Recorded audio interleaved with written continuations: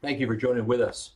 You know, the Christmas service really is one of my favorite services of the year. It's not just because of the songs, it's not just because of the lights or the candles, but because it redirects my heart to the purpose of the holiday, the reason for the season, that God took on flesh and came to be with us in Christ Jesus.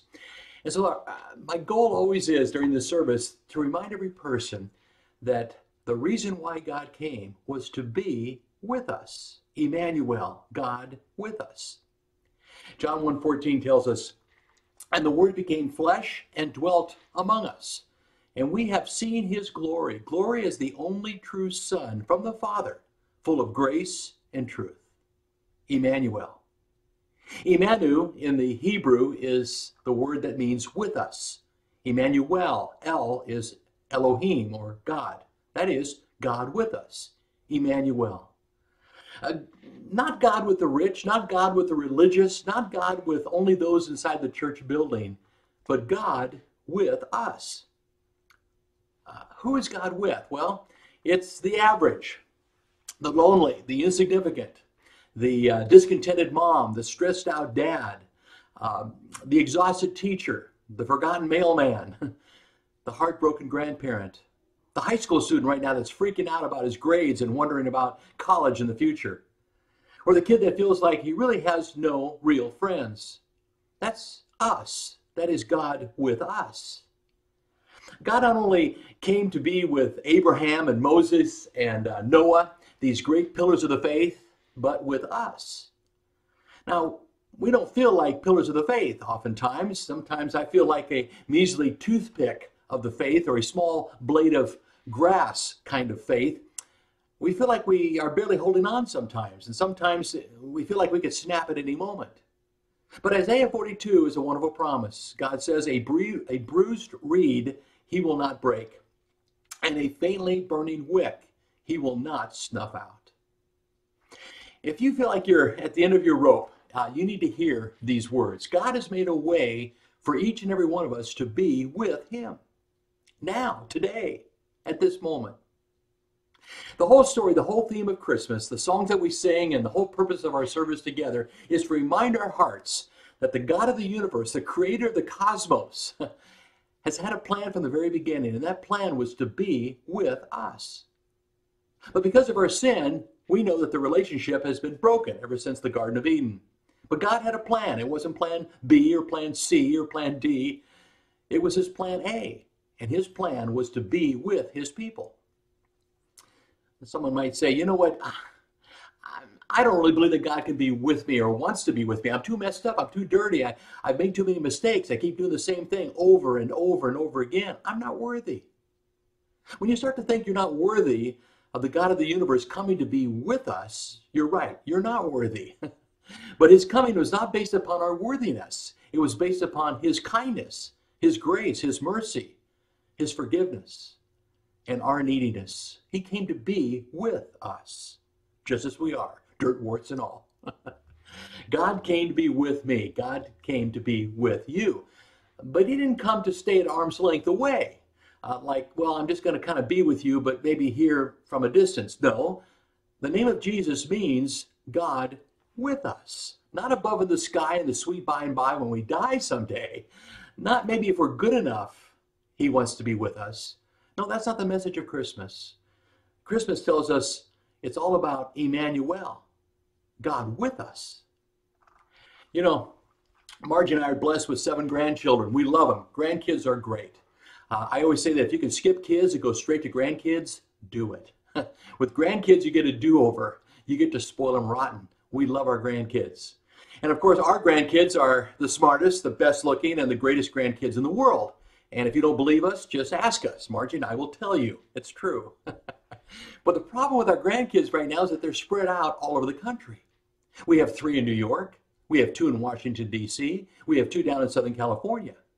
And the only way we see them is with FaceTime or Instagram or with messaging. That's not the same as being with them. We can hear them on the phone, we can see them on the video, we can watch them on FaceTime, but that's not the same as being with them.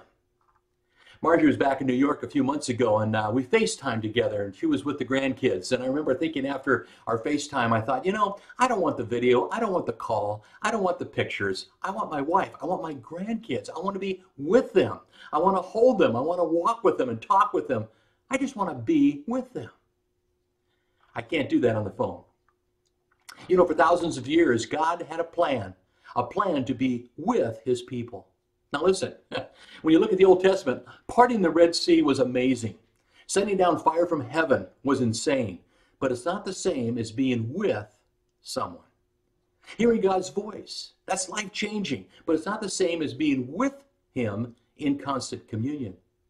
Reading the letters and notes from God are important. They're necessary. They're good. But it's not the same. It's incomplete without him, God with us.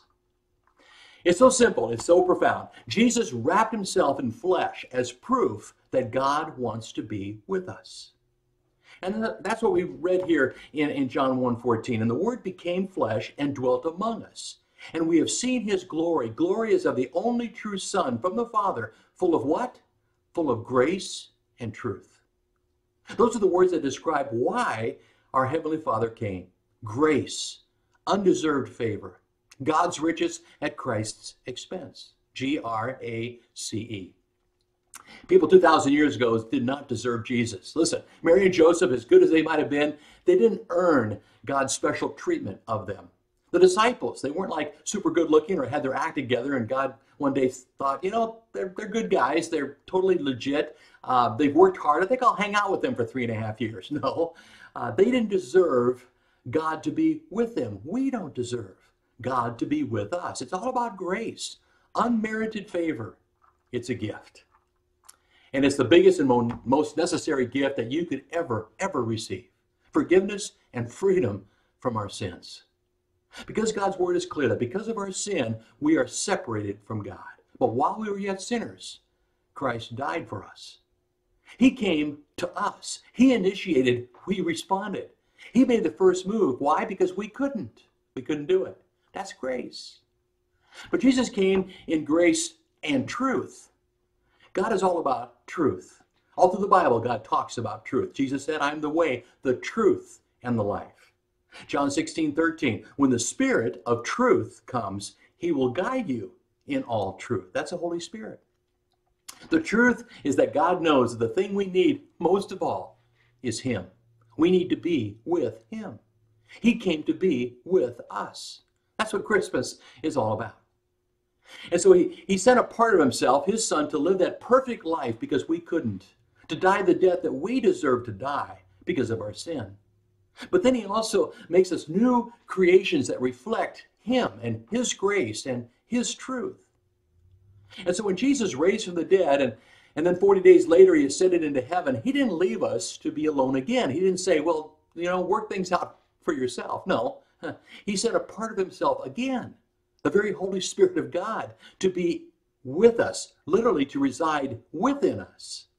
I mean, how much closer could God be than making his home, his residence in our very hearts? God with us. Not just 2,000 years ago, but today, now. That's what we are celebrating at Christmas. That baby was born, and he was none other than the Lord Jesus Christ himself, God's own Son. And so my question that I have to ask you is, do you believe in him? Is God with you? Is his Spirit within you? If you have not confessed your sin, if you've not believed in Jesus Christ as your Lord and Savior, then his word is clear that you are still separated from God.